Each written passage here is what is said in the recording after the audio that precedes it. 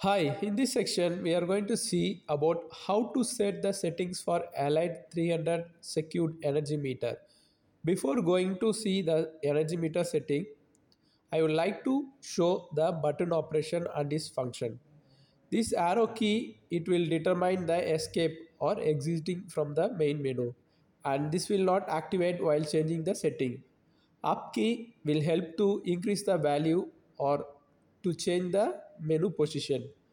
Down key is to decrease the value or to change the main position.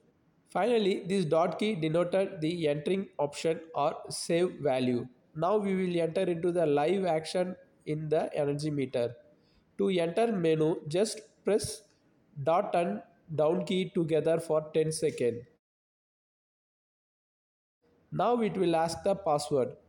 Just press the dot key for 4 times. The password is 40.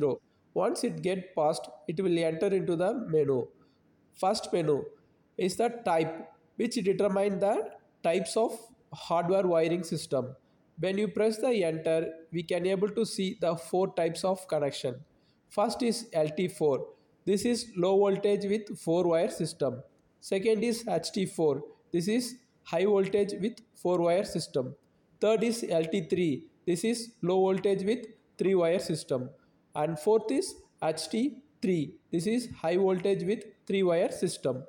My system is low voltage with 4 wire system. So I have to select LT4 here. Second menu is PTR. This is used for set the voltage ratio. For me is 415 volt system. Actually here I am not having voltage transformer. So it is connected directly to the meter. So I have to make the primary and secondary values same.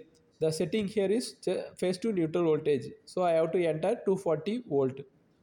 In this position, if you want to return to the main menu, just press the return key. Now it will go to main menu.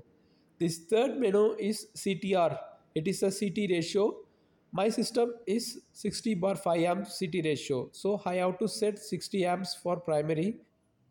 If you want to change this decimal point, then you should not press enter first. First you have to press the up or down arrow where you need to change the decimal point. Once you fix the decimal point, then you go for pressing enter, and then you can change the value. And if you want to increase the value, press up.